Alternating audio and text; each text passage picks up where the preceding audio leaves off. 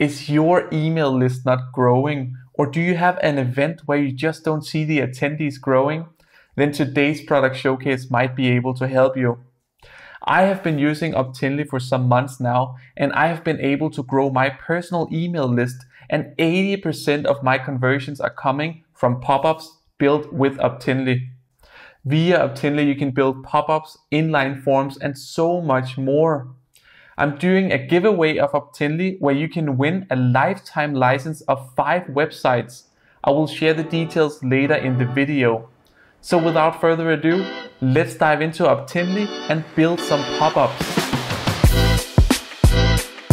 We are now inside Optinly, which is a very simple platform yet powerful. We have our dashboard here where we have our different pop-ups. Then we have some quick stats about how many responses, how many clicks, views, and the amount of campaigns you have. Then we have the campaigns running down here, and that can both be a pop-up, can be an inline form, or a full page pop-up. Over here we basically have the same view where we have our different pop-ups, our different campaigns. Then we have subscribers. Then we have integrations.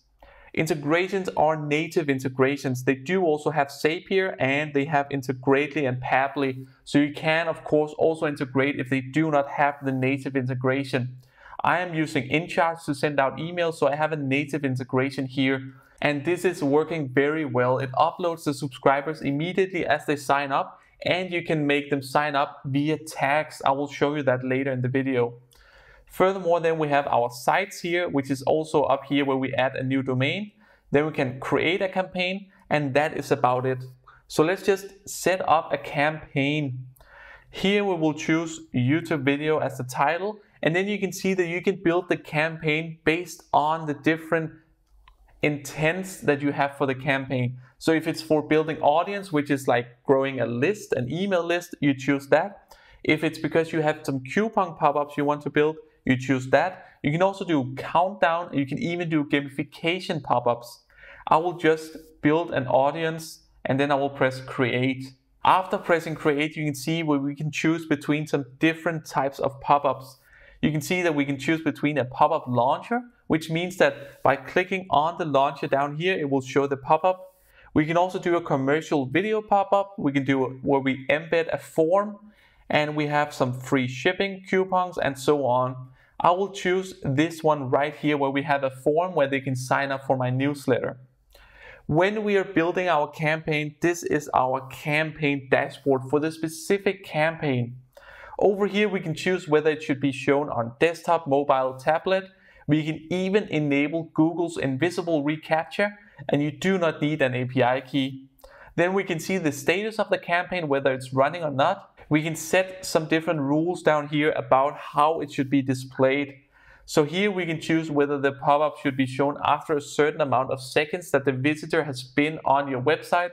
We can choose whether it should reappear for the visitor and after how long. So this one will show immediately, and it will reappear after 5 days. So if the visitor goes to the website and doesn't interact with the pop-up, then 5 days later, the visitor will see the pop-up again, but in between, they will not see the pop-up. You can always set this one to 0, and then it will always be shown.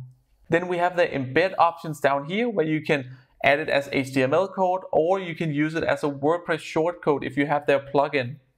Furthermore, you can add tags, and these tags are also being transferred into the integration you're using. So I'm using InCharge, so whatever tags I'm adding here will be transferred over to InCharge via the integration.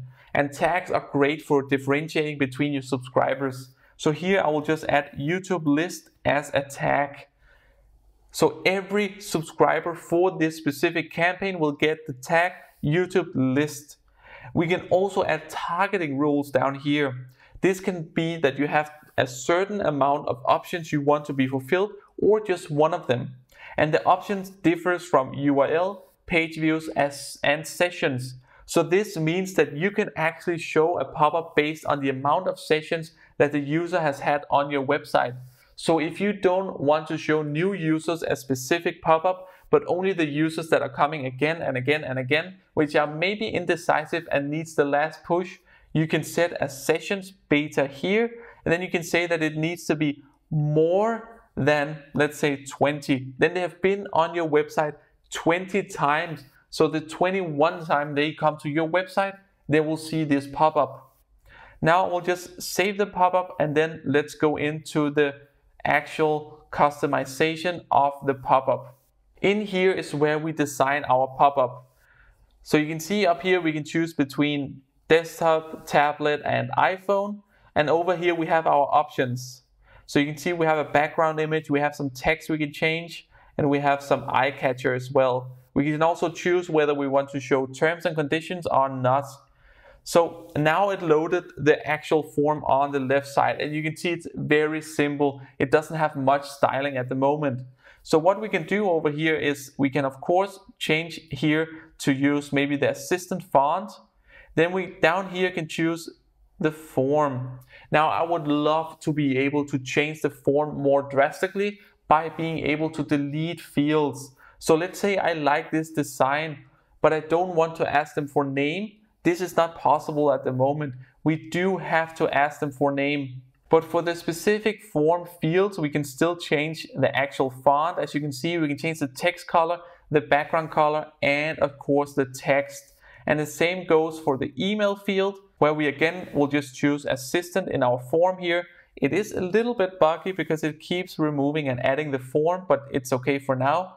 And now you can see we have a form. We can see that it has some hover, and we have the terms and conditions. I will just remove the terms and conditions again. We can also change the animation the way we want it to either fade into our website, if we wanted to zoom in, or the different options down here. We can also choose the background color and change the actual image. If you're giving away an ebook, you might want to send them to a specific page where they can download the ebook after they have signed up the email. This you do with the redirect after subscribe.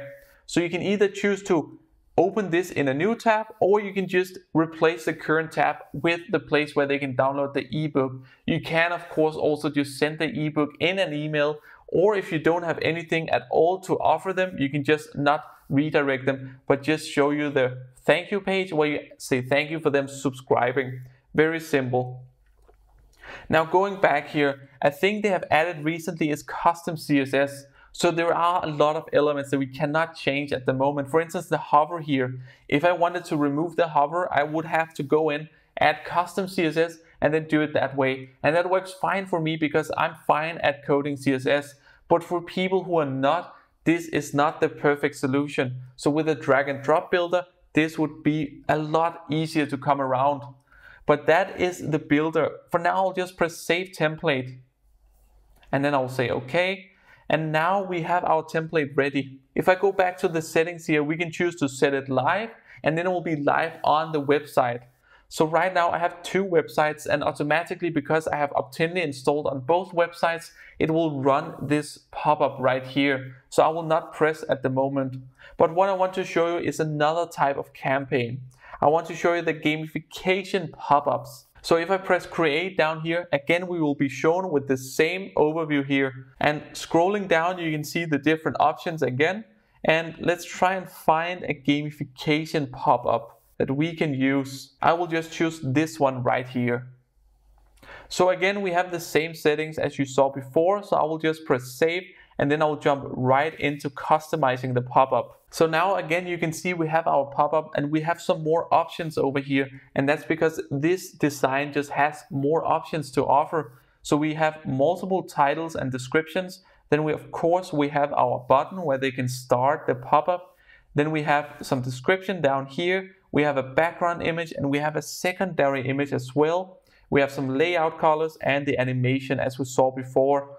But that's about it when we choose the gamification pop-up. So it is the same as you saw before. So no matter what type of pop-up you will choose, you will always have the same options. The only thing they differ on is the amount of elements. So you do not have the drag and drop builder. So the design that you choose, depending on the elements, is what you can change out in the sidebar. And you can always change the text, the font, and the colors sometimes, but you cannot change the hover effects. You cannot change the pictures and the way the pictures look. You can upload new pictures, but you cannot change the width, the height, only if you choose to use the CSS. But overall, that is the platform Optinly. Very simple. They have a great support, so if you ever have any questions, just write to them. Otherwise, I will just encourage you to start using pop-ups because they really do work. I'm converting a lot via pop-ups. Taking a look at the pricing structure of Optinly, it consists of 3 plans, and you can get started completely free with a very generous free plan.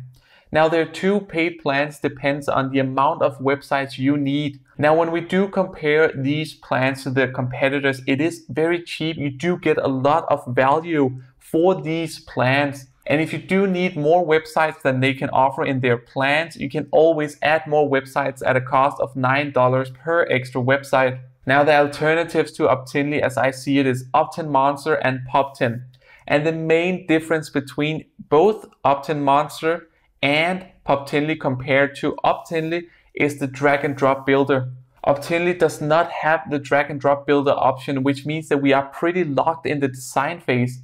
We can't build the pop-up to be exactly our design. We can't sit and drag and drop different elements, so we're pretty locked. And a workflow editor where we have this drag and drop options just open up so many more options for us and gives us a freedom to build the pop-up to match our design and to even increase conversions more. Moving on to the future of Optinly, they have a packed roadmap. First off, they're working on UX improvement, so we will get a better app that's easier to use with even more options. Then they're adding more pop-ups like a yes and no pop-up and a feedback pop-up. This will just increase the amount of pop-ups we can add to our website, and feedback pop-ups are just so valuable in order to get feedback on certain features. Last but not least, they're adding more integrations, and this is native integration, so we don't need a third-party system like Zapier to help us build integrations to our probably email system. Now, one thing I do really hope they will add soon is a drag and drop builder. This is something that will really increase the value of Optinly and make it easier for their customers and for ourselves to build these pop-ups, because right now we are very locked in the design phase. We need to be able to drag and drop the different elements to build our pop-ups. Moving on to the pros and cons of using Optinly, starting with the pros. Their system doesn't affect the loading time on your website. They have a responsive support and they have a modern and easy to use design. Whereas for the cons, they do not have the drag and drop workflow builder and are missing more freedom in the design phase. Now, if you want to win this lifetime license of Optinly, all you have to do is 3 simple steps. You have to like this video, subscribe to my channel, and then comment down below what do you want to use Optinly for. I will pick a winner 17th of December. Using Optinly, I have been able to grow my email list to new heights. If you can offer an ebook or something else in exchange for their email, then you will see a bigger growth in your email list. Overall, I will give Optinly 4 stars. Their core functionality is superb, but I really need to see a drag and drop builder.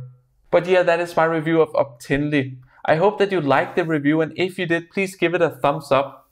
If you have any questions to Optinly or other products you would like me to review, please leave a comment section down below.